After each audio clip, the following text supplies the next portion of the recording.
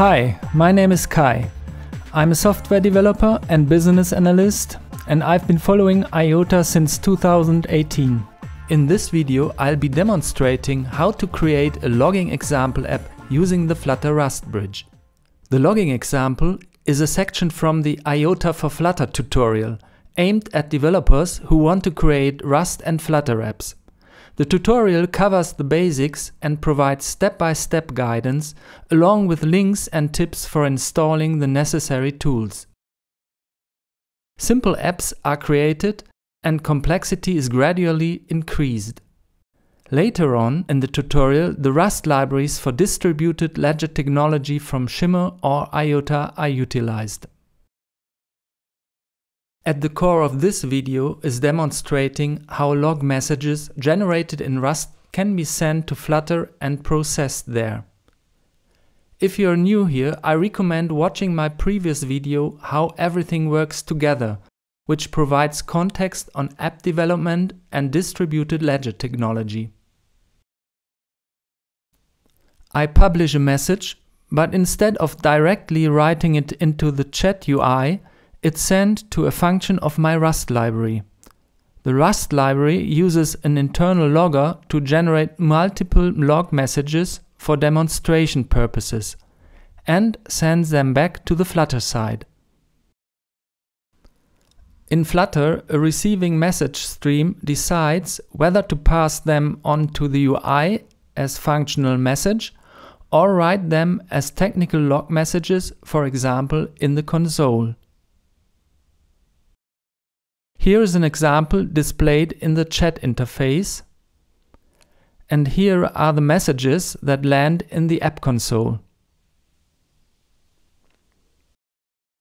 Just to make it clear once again, IOTA's libraries are not yet being used here, but knowing how logging works is valuable. The added value of this video is that I demonstrate how to build the app on Android, macOS and iOS. Let's start. Use the tutorial as a guide. Navigate to the section titled Logging Example App. I've prepared some helpful tips and code snippets. Make sure to read through that information related to naming. To get started, I'm using the terminal app to check my tools.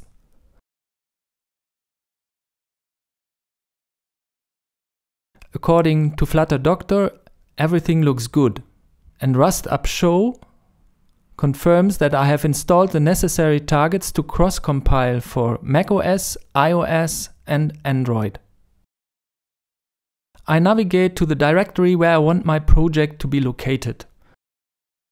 Then I create a new Flutter project called logging_example_app. Next, I launch VS Code and continue working in the terminal from there. Close any pop-up windows. I create the Rust folder and the Rust library project within it. You see, a new folder is created together with the source directory and cargo toml.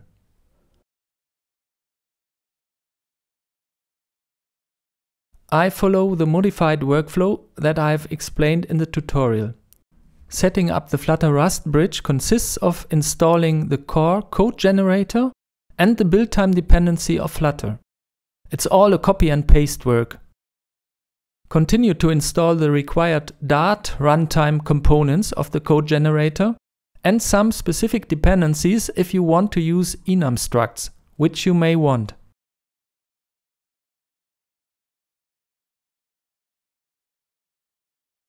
To install the runtime dependency on the Rust side, I copy and paste the necessary content into the cargo toml file, which also involves preparing the dependencies for the logger.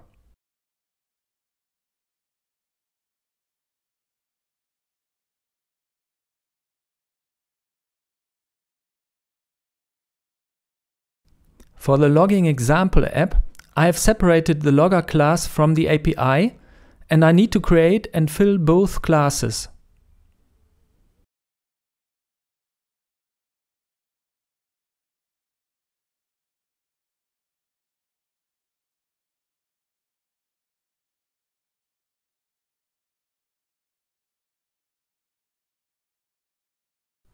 As you can see, the public function publishMessage contains the core logic. It creates several log messages that process the incoming message. Additionally, I must integrate the sources as a module into the lib.rs file. Upon saving librs, the compiler generates an error message, which is indicated by red-colored file names. They are about a missing trait for the struct log entry. This issue is a known bug, but fortunately there is a workaround available. So far we have saved our Rust code, which resulted in an error. The recommended workaround is to generate our Dart interface code in the next step. I'll use the code generation command for Android, since I plan to create the app first for Android. In the terminal, I execute the command.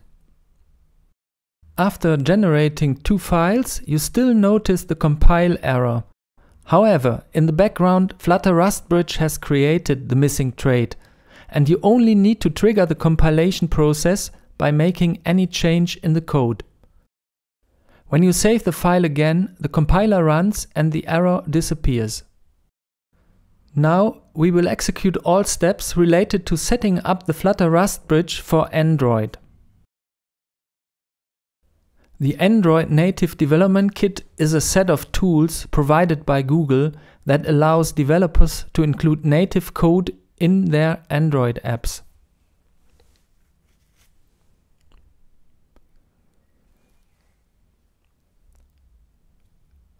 This is a minor fix. And this code snippet ensures that the build process cross-compiles and builds the native library as well. For the moment, we will skip the macOS and iOS parts and focus on completing the Flutter code. Firstly, we will create the FFI Dart file, which is a helper class used to load the library.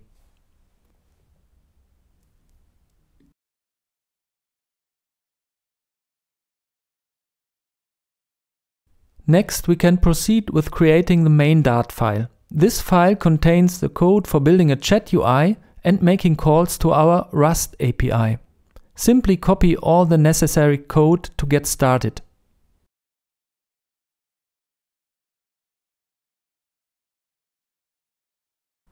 A lot of exceptions are occurring due to missing package dependencies. There are two ways to solve this issue. The first one is to search for the package in the public repository. As example, I'm searching the package Flutter Chat UI and install it using the flutter pub add command.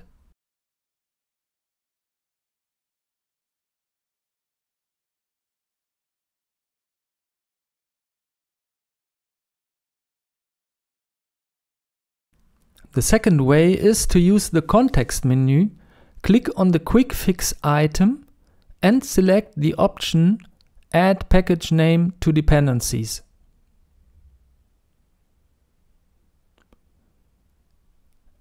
Then you have to repeat it for each missing dependency. Finally, all required packages have been successfully installed and the exceptions have been resolved. As everything is set up, we can now launch the Android emulator and select it as the run target.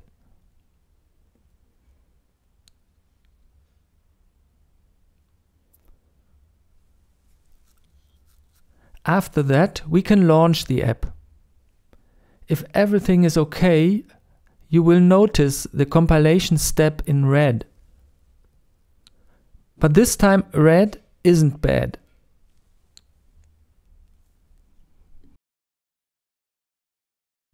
The logger was initialized and I can enter a message.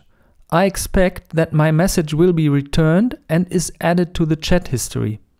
Additionally, I expect that my messages will be printed to the console. As you can see, that's the case. But hey, what about the trace log? It's not there. Let's check our API. The code is present, but the reason for the trace message not being displayed is that the log level of our logger class is set to debug. This means that the trace message will be suppressed. All other messages are forwarded to Flutter. There is a single message that is being treated as a functional message. However, this is determined by a basic string analysis rule, which may not be the most optimal solution. On Flutter side, the tag property is evaluated. And if this is a certain string, in this case my_tag, then this message will be forwarded to the chat history. You will find other ways.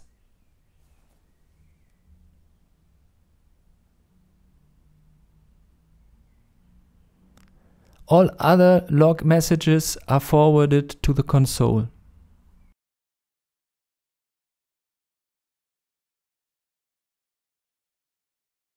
Let's now move on to the macOS app. There is a common step where we install the cargo xcode command. This will enable us to create a new Xcode project inside of your Rust folder. Now we can use the command cargo xcode. Look on the left side, a new Xcode project has been created. Let's generate the Dart interface for macOS. The command is quite similar to the Android setup, but there's one difference. The bridge_generated header file should be copied into the macOS runner directory.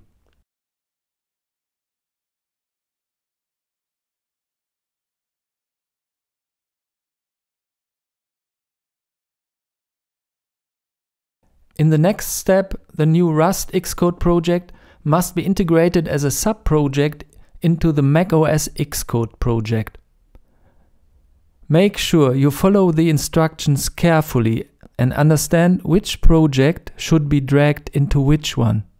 So here I opened the macOS Xcode project, and in Finder I switch to the Rust directory, where you will find the Rust Xcode project. Drag it into the runner Xcode project, then it's a sub-project. The runner target has a build phase where you have to include the dynamic libraries,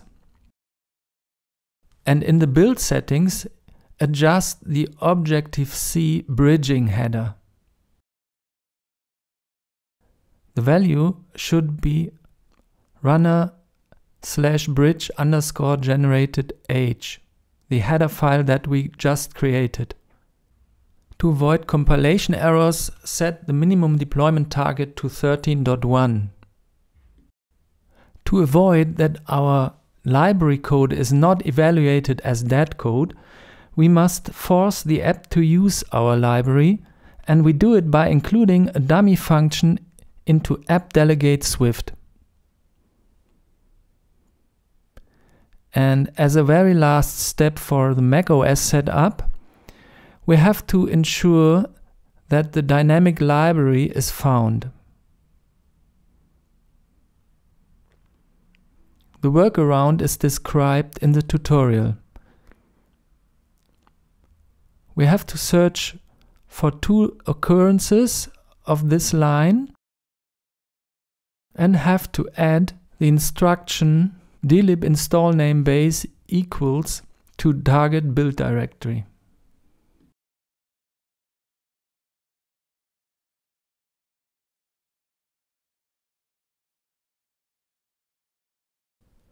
Now we can start our app as macOS application.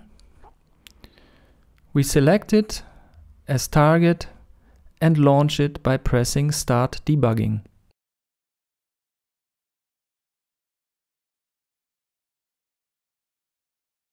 After some time, the app is launched and you can test it.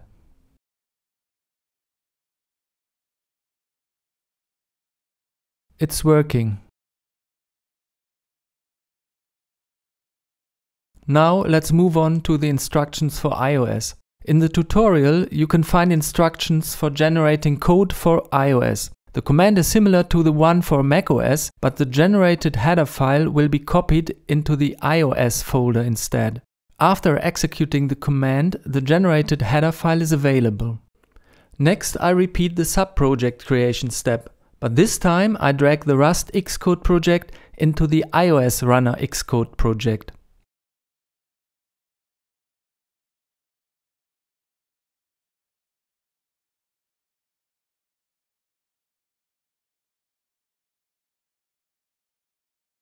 The next difference compared to macOS is that for iOS we need to link the generated static library to the runner target.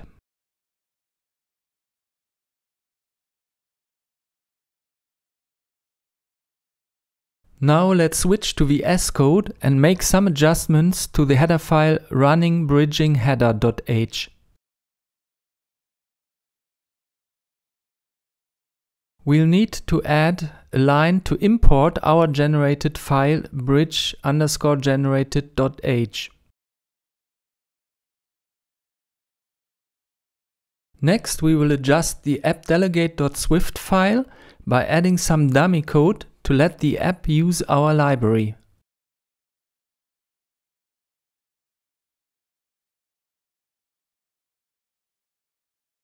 Great, we are all set to go. Let's start the iOS simulator now.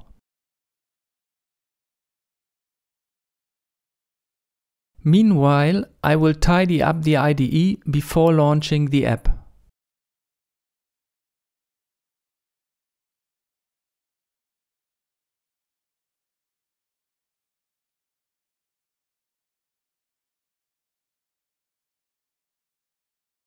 Opening the main Dart file will display the Start button, which I click to initiate and test the app on iOS.